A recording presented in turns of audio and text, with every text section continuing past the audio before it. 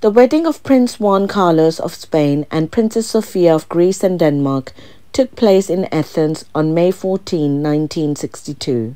The couple married in 3 ceremonies. The first, according to the rites of the Roman Catholic Church, the groom's faith at the Cathedral Basilica of Saint Dionysius. The second ceremony was according to the rites of the Greek Orthodox Church, the bride's faith at the Metropolitan Cathedral of Athens. The third, a civil ceremony, was held in the royal palace. The bride formally converted from Greek Orthodoxy to Roman Catholicism and renounced her rights to the Greek throne. More than 140 royals attended the wedding. It was one big fat Greek royal wedding. The groom had previously been linked to Princess Maria Gabriella of Savoy, and rumours had Sophia's name thrown together with Crown Prince Harold of Norway.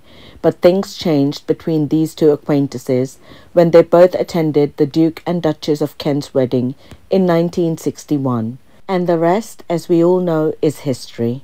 Not only the wedding was big, even the dress was big, incorporating some seriously luxurious materials. Jean Dessès, a Paris couturier with Greek roots and a new Athens salon, was chosen for the job, and the dress was made in Greece by Greek seamstresses at the bride's request. They made Sophia one of the most intricate royal wedding gowns around. A silver white lame base covered in tulle and old lace.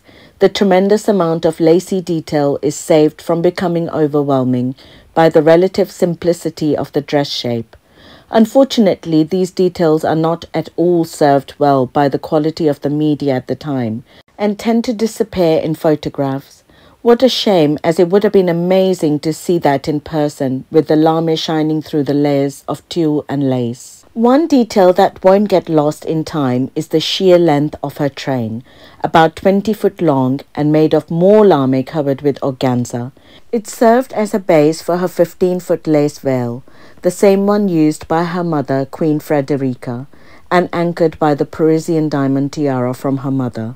Juan Carlos wore the uniform of the Spanish army, possibly to please General Franco.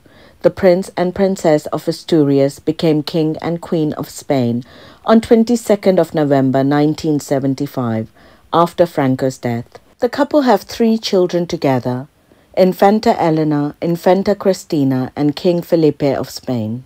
The marriage was affected by Juan Carlos' several extramarital affairs, and now the couple live in different countries. Even though they're separated, I'm sure both of them look back at this day with fondness and remember the fun they had with their families. On a separate note, did you know that Queen Sophia is the only queen who is the daughter of a king, King Paul of Greece, the sister of a king, King Constantine of Greece, the wife of a king, King Juan Carlos of Spain, and the mother of a king, King Felipe of Spain?